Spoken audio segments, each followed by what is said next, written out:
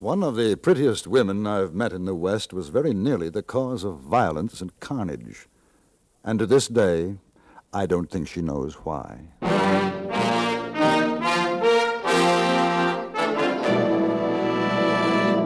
Frontier Gentlemen.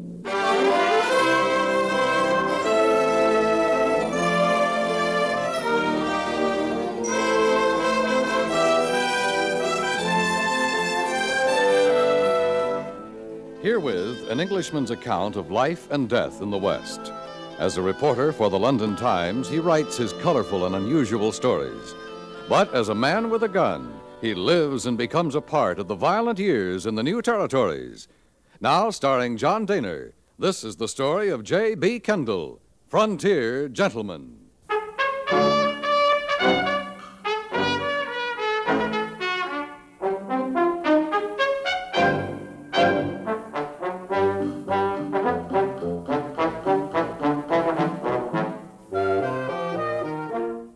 One of the first things I noticed in Laramie, Wyoming Territory, was the intense rivalry between that town and Cheyenne on the other side of the Laramie Mountains. One read the bitter attacks and counterattacks in the opposition newspapers. One heard it on the streets. At the time I arrived in Laramie, gold had been discovered in the mountains to the south, and there was great rejoicing in this fact, which threatened to eclipse Cheyenne's claim of superiority. In the interest of fair reporting, I decided to visit the mining area with the idea of making comparisons between it and that which I had seen in Montana Territory. It was about midday when I saw the sign by the side of the trail reading Rotten Head Gulch, and a few minutes after that when I arrived at a cluster of shacks which constituted said township. I noticed three men outside an edifice which bore the legend, Dirty Charlie's Saloon.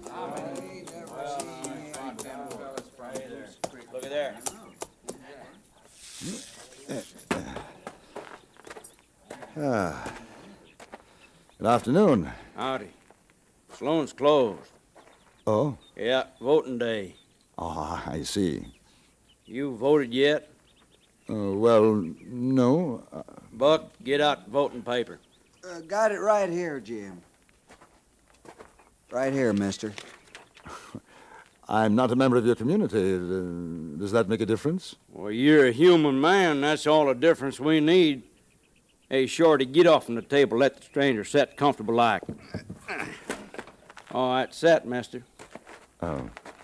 Well, make your mark, or you can write it out proper if you know how. One small point. What am I voting for? Or whom?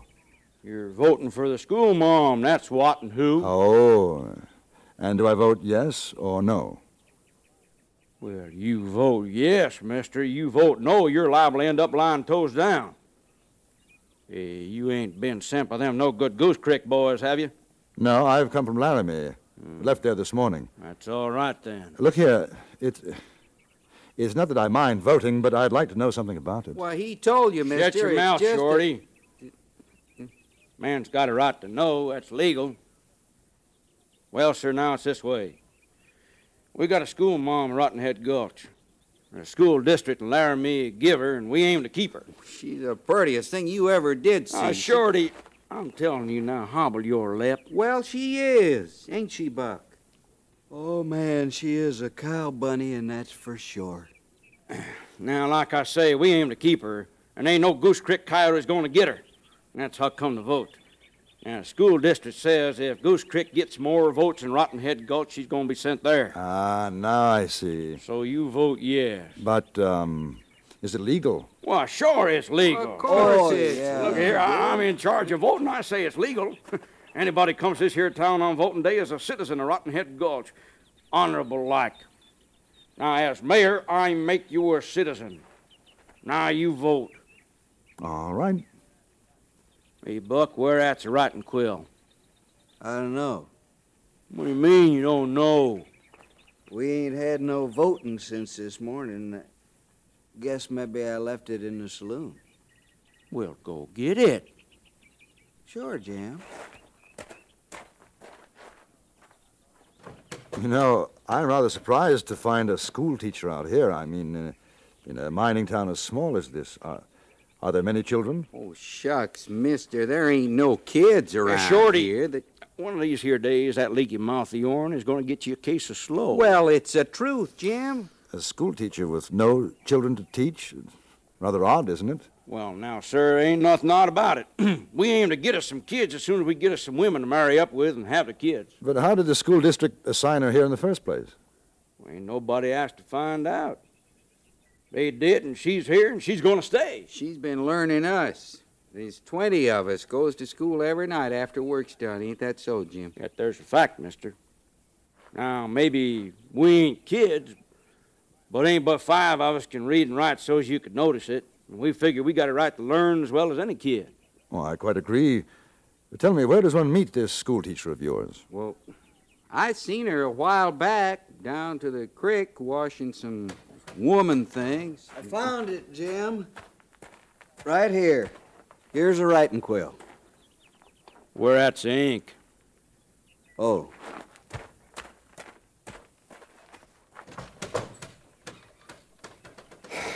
You know something? I want to tell you, that there Buck, well, school ain't going to do him no good. You know, he ain't got enough brains to start with. How many votes will you need to keep her here? Well, more'n Goose Creek, that's for sure.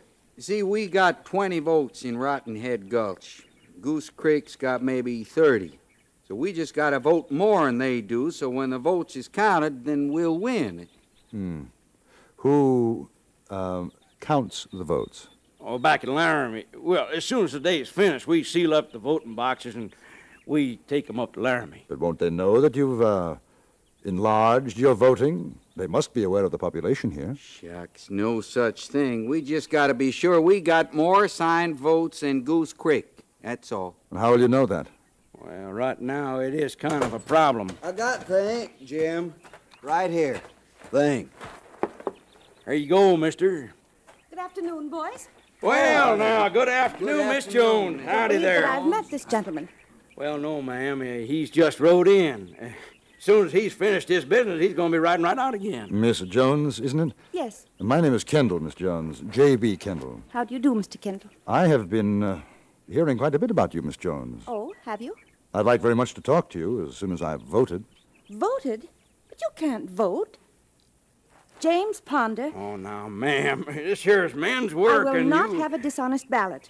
I told you that before. Oh, it ain't really dishonest, Miss Jones. Jim made this fella an honorable citizen of Rotten Head Gulch, didn't you, Jim? I'm sure. very sorry, Mr. Kendall, but you cannot vote. Oh, ma'am, you just don't understand these here political things. I understand that you're trying to stuff the ballot box, and I will not have it.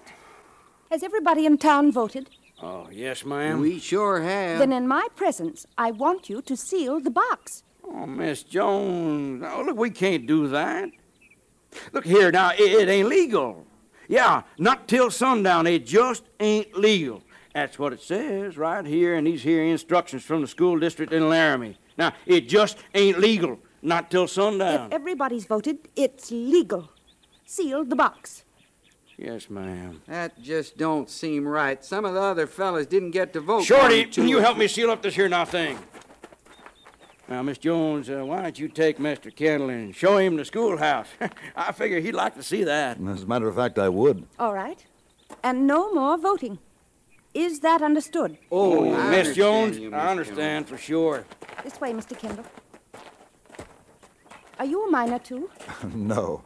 I'm a newspaper correspondent for the London Times. Isn't that strange? I had a feeling, not exactly, but you're very much like my brother. He's a reporter on a Nebraska paper. How strange.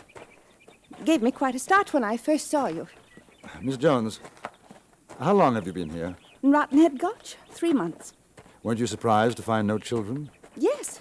Of course, they kept it from me for almost 2 weeks. I think I can understand why. Can you really, Mr. Kendall? Oh, I see. You mean because they wanted to learn themselves? Yes, you're right. And that's why you decided to stay? Yes. I suppose you think it curious that a woman devote her time to teaching 20 grown men. Not curious. Unusual, perhaps. This is the schoolhouse, Mr. Kendall. The men built it. They built the desks, benches, everything. Would you like to come inside? Very much. They even built a wooden floor, Mr. Kendall. Wooden floors are quite rare in these mining towns. I'm impressed more than I can say, Miss Jones. They have a great desire for education. I couldn't leave them. Not after they worked so hard to build this. And now? Unfortunately, word reached the people of Goose Creek that there was a school teacher here. They are a slightly larger community and feel that the school district board should assign me to their town. Besides which, there are 2 children in Goose Creek. I see. The board decided to have it settled by a vote.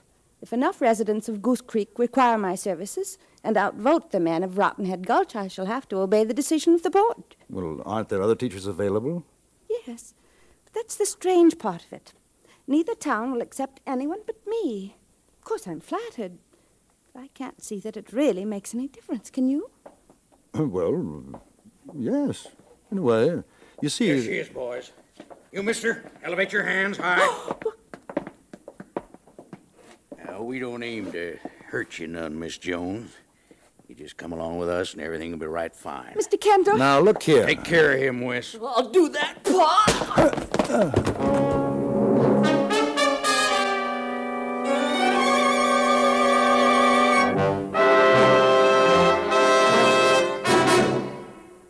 In a moment, we return to Frontier Gentlemen.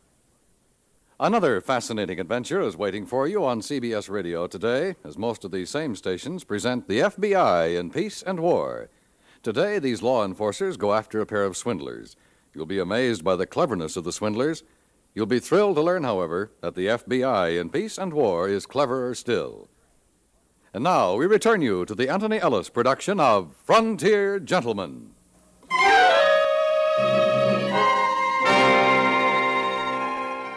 I seem to remember a great roaring in my ears, which, as I awoke, turned out to be the voice of James Ponder. He was kneeling over me, and seeing my eyes open, redoubled his efforts to pour a great dollop of foul-tasting whiskey down my throat. Come on, Kendall, it'll clear your head. No, I don't. There you go. I don't need it. No. What happened? Yeah. What? Hey, where is she, Kendall? Help me up. Well, where is she? We heard horses. And when we got here, there wasn't nobody except you. Yeah. There were 3 or 4 men, masked. They'd taken her. Well, who was he? I don't know, except there was a father and son. The older man called the other Wes. Wes. Jim, that's Wes over to Goose Creek. Yeah, Stomp Peter's son, Wes. I might have knowed it. You reckon they carried her off to beat the vote? That's what they done. What good would it do? Well, I'll tell you what good. They figured they got more votes than we got, and even if we maybe voted more times than them, they got her in Goose Creek. And by the time the school district gets around to eyeballing around and maybe a recount, well, it'll be 2, maybe 3 months. And by then, there's going to be a new school district board in, and the whole blame thing will have to start up again. Oh, that no-account Stomp Peters, he's about as welcome as a rattler in a dog town. Ah, dally your tongue, Shorty. I'll go fetch them other boys out of the hills. We got to do something about this. Oh, we sure have, Jim. I tell you, ain't no Goose Creek sidewinder going to rustle our school, Mom. All right, hit the breeze, Shorty. And you too, Buck. Tell the boys to wear shooting irons. This here's going to be a powder-burning contest. An hour later, 20 men, hard-bitten miners, some of them young, others grizzled, all armed to the teeth, were gathered in Dirty Charlie's saloon. Their mood was black, and it became blacker as Jim Ponder spoke to them. That's Stomp Peters. He's a no-good, bull-windy, oily bronc. He come here looking for our school, Mom, and he snatches her clean out of Rottenhead Gulch. Well, he ain't gonna get away with it. Because we're going over to Goose Creek, and we're going to shoot up that there place like you never seen. And we're going to get Miss Jones right back where she belongs, yeah? Where she belongs. And when we get through with Stomp Peters and that dingbat son of his, we're going to use them to trim a tree, yeah? Yeah, trim a tree. All right, now get your horses, boys, and rattlehawks out of here. You coming, Mr. Kendall? Oh, certainly. Likely they'll be shooting. How far is it to Goose Creek? Oh, about half a mile. All right, now, let's go!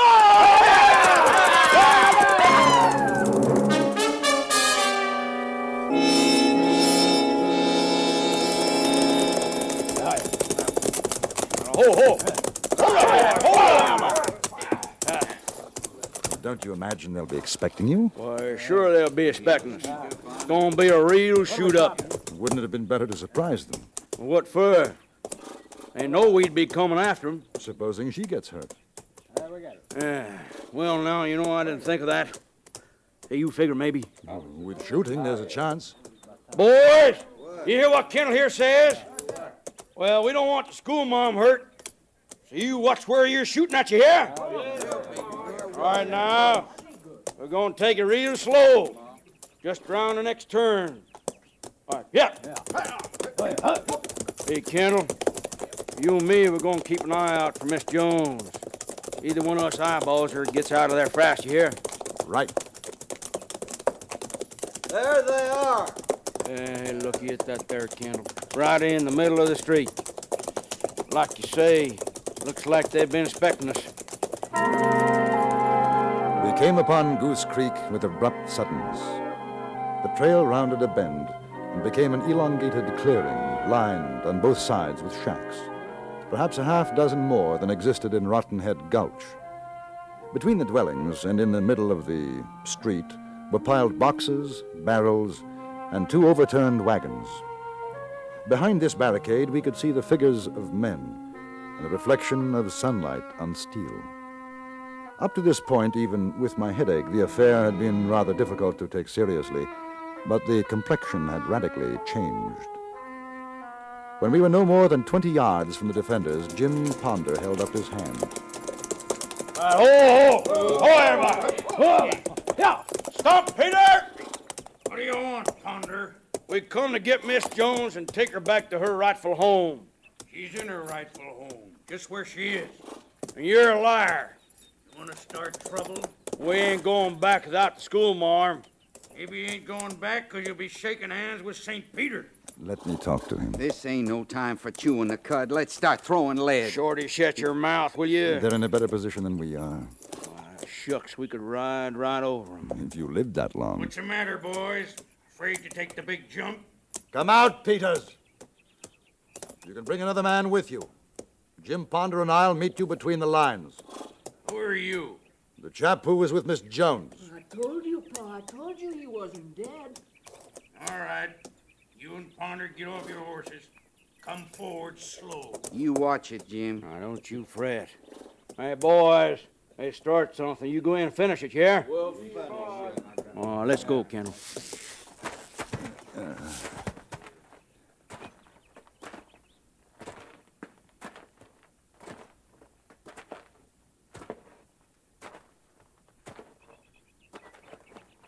What's your name, mister?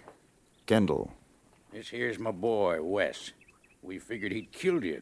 I told you I didn't, Pa. What do you got to say? Where's Miss Jones? In the schoolhouse we got built for her? Is she all right? Sure, she's all right. Ain't nobody gonna hurt that pretty gal. No, sir. Well, we aim to take her back, Stomp Peters. You're off your mental reservation if you think you can do it, Ponder. You ain't got no right to a schoolma'am nohow. Why, there ain't a kid in that broken-down, flea-bitten town of yours. Well, that don't matter. We aim to get some by and by. School district give her to us. We just outvoted you. She's ours now. You better set your gun a-going, Stomp Peters. That what you want? I'm willing. Draw. Now, wait. That won't settle anything. Well, I never seen a better way. You get him, Pa. Cut down this here Kendall fella. Young man, I owe you something for that clout on the head, but I have no desire to kill you. Now, both of you, keep your hands in sight. You too, Jim. Huh? Hey, what's ailing you, mister? I'm on your side. Then keep your gun holstered. There's no need for shooting. Peters, tell one of your men to bring Miss Jones out here. I ain't gonna do it. Hey, Sam, go get the schoolma'am, bring her out. Just what you got in mind, Kendall. You'll see. Well, it better be good. Of course, effing it ain't. Effing Stomp Peters' boys don't get you, me or mine will. Ain't nobody pulls a gun on me and gets away with it. I think it's for the best. What are you men doing? Well, howdy, ma'am. We come to get you out of this here pest hole. We come to save you. I've had enough of this nonsense. First, I'm forced to accompany Mr. Peters against my will. Now your men are lined up waiting to kill each other. I will not have it. Do you understand? Yes, ma'am. Mr. Kendall, put away that gun. All of you, put Put down those guns. All right, boys. You heard what she said. Now pull them away. Now, Mr. Kendall, I should be obliged if you will escort me back to Laramie. Laramie? You gonna go back to Laramie? Pa, she's going to Laramie. Oh, Miss Jones. It's gone too far. If this is the example you set your children... Miss Jones, could I have a word with you in private? I really don't see that Well, I think you will. Gentlemen, if you'll excuse us. Pa, she can't go back to Laramie. You said you could have her. Looks like there ain't nobody gonna have her no more. Dreadful, dreadful grammar. Double, triple negatives. Miss Jones, there may be a solution, if you're willing. I don't see any way. I really don't. If they could share you? Share me? I mean your teaching. The towns are only a half-mile apart. It might be possible. No, Mr. Kendall. My mind's made up. Today is the final straw. Miss Jones, think of the schoolhouse in Rotten Head Gulch. You know, it was rather touching. They've built a schoolhouse for me here in Goose Creek as well. The floor isn't quite as good, but... They need you, Miss Jones. You think so? I do. Look at them. They are like children, aren't they? Very much like children. I think perhaps you're right, Mr. Kendall. But I wonder what the school district board will think. Well, I imagine a joint petition from both towns ought to settle the problem. Yes. Yes, very likely. All right. If the men will agree to your plan... I'm sure they will. All right. I'll stay.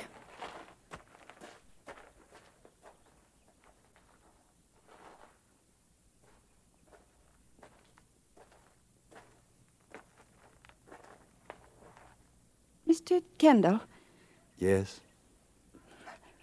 while I was being held captive, a rather terrible thought occurred to me. It is the education that I can give them, isn't it? I mean, there are no baser thoughts involved. Perhaps because I am a woman? Miss Jones, were it not for the fact that I have already completed my school and university curricula, I should not hesitate to avail myself of the opportunity to better my education. Thank you, Mr. Kendall. You've relieved my mind. The matter was settled most amicably, and readers of the London Times will be interested to know that an extraordinarily pretty woman by the name of Miss Annabella Jones is now entrusted with the education of some 53 adults and 2 children in the mining towns of Goose Creek and Rotten Head Gulch in Wyoming Territory.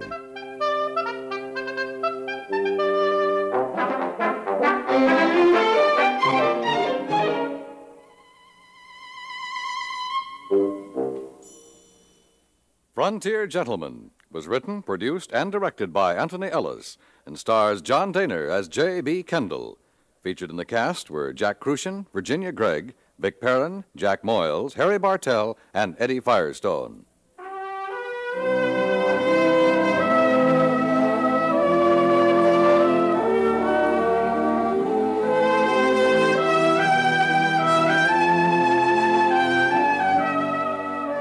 Today's tense episode of Gunsmoke proves no gambling stakes were too high along the frontier. For thrill upon thrill, hear what happens in the pioneer days of Dodge City when a man's life hangs upon the outcome of a horse race. That's on CBS Radio's Gunsmoke later on today. Join us again next week for another report from The Frontier Gentleman. Dan Cubberly speaking.